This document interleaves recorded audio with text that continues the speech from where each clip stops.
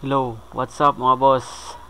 Gagawa akong tutorial kung paano mag-configure ng LBE Gen2 bilang access point. So, configure natin siya, access point.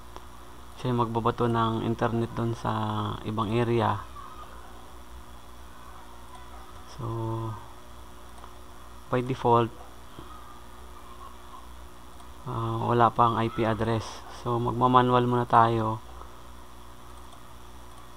So, maglalagay ako ng IP address dito sa PC. 23. So, 192.168.1.23. Yan yung IP address ng ilalagay ko dito. Pwede mo ilagay naman 23 o kaya 21 pataas. Hanggang 254 naman yan eh. So, depende na lang sa'yo kung anong IP address gusto mo ilagay. So, by default, ang IP address ng antenna natin, ubiquiti, yung LBE Gen2, yung ibang, kahit yung ibang LAP 120 o kaya yung M5, ang IP address nila lagi dyan naka-default is 192.168.1.20. So, yan. So, your connection is not private. Click lang natin advance. Tapos, proceed.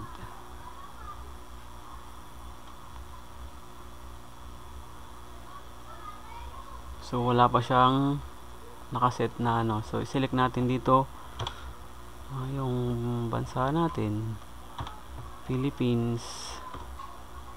So, click natin tong agree.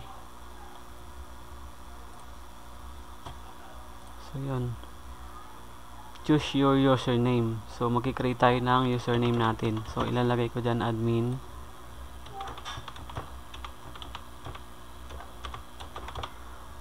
So,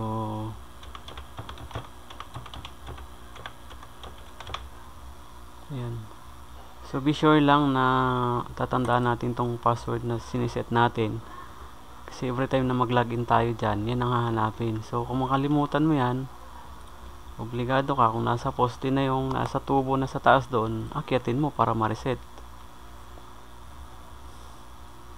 So, lista lang natin siguro. Gagawa lang tayo ng notebook na maliit na listahan. So, dito may selection siya. Access point P2MP Air Max EC.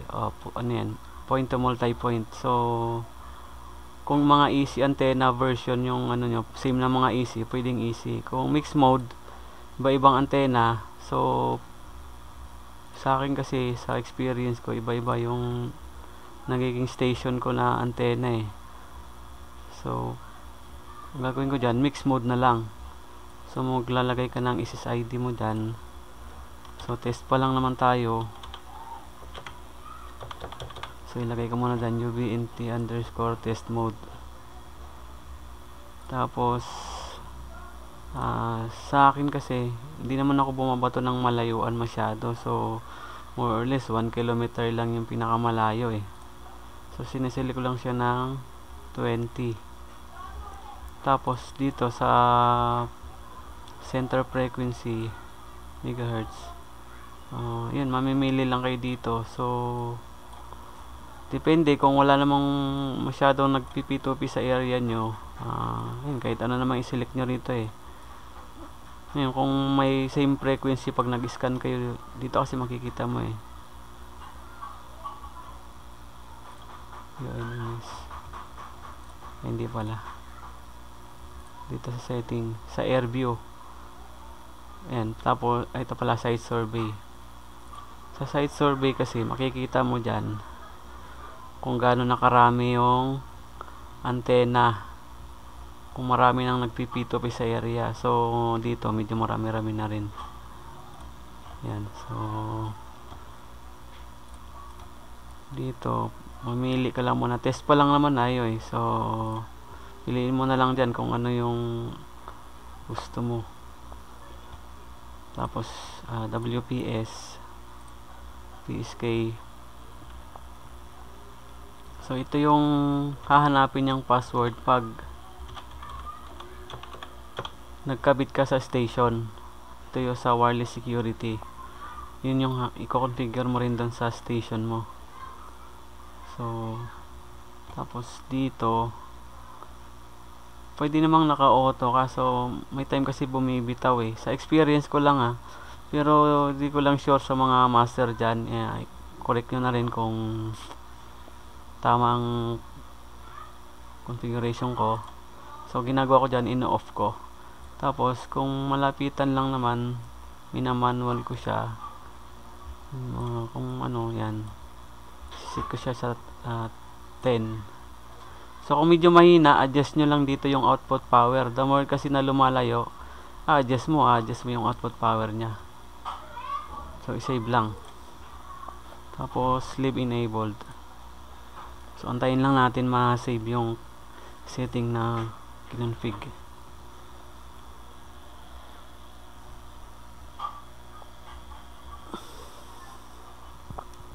May nagtutumbang preso doon sa labas. Kaya may lata na may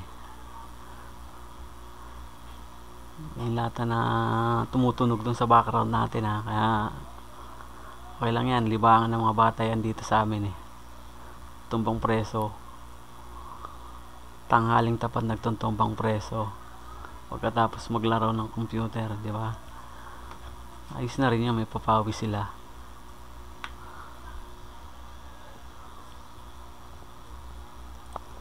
Yan. So, sa wireless na configure na natin, punta tayo ng network. Since common kasi yung .20, pwede mong baguhin yan. Sa akin, pabaguhin ko siya. So, gagawin ko siyang .68 para walang conflict sa network. Sa gateway kasi, iba-iba rin yung nito. Take note ko lang dito kasi sa ibang router, yung old model ng PLDT, mayroon ng 100.1. So, pwede mo namang baguhin to sa tandaan mo lang lagi yung IP address na babaguhin mo. So, dito, gateway din naman .1.1. Kung may ibang router, kunyari, dumadaan ng MikroTik, so, magiging gateway mo yung IP ni MikroTik. So, depende na lang po sa configuration yan.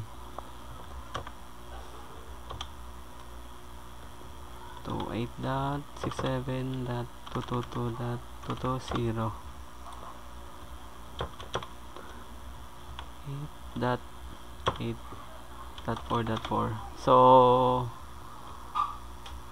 kanya-kanya lang tayong setting ng DNS, no? So, sa akin kasi medyo taon na ito yung nakasanayan kong DNS, kino-combine ko yung Open DNS at saka yung Google DNS. So, okay naman. Save lang natin.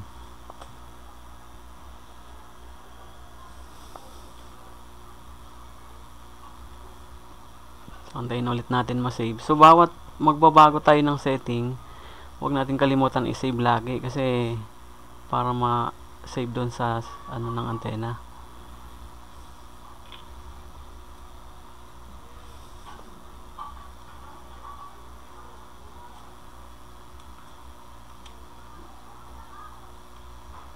So, antayin lang natin ma-save ulit yan.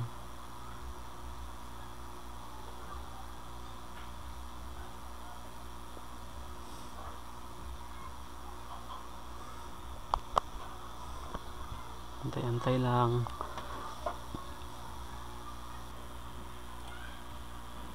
So, re-login na tayo sa kasi nag-set tayo ng configuration so mag-login lang.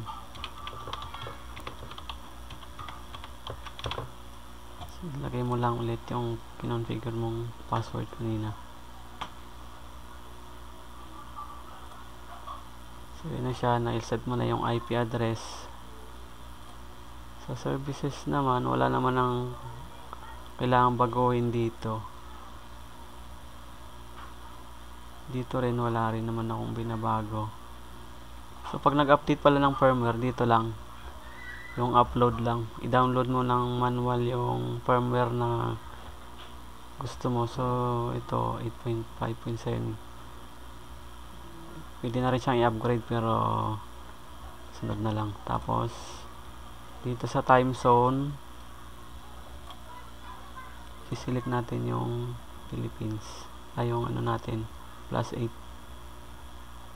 Time zone natin na Philippines, Asian. So, nag-save na ulit siya. So, yun lang. Tingnan natin dito. Wala na. Okay na.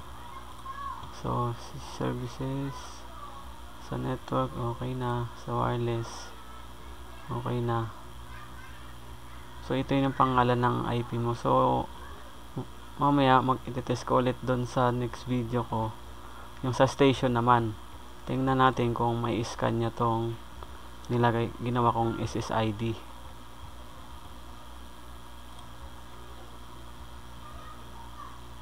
So, sa dashcam, kung connected kasi,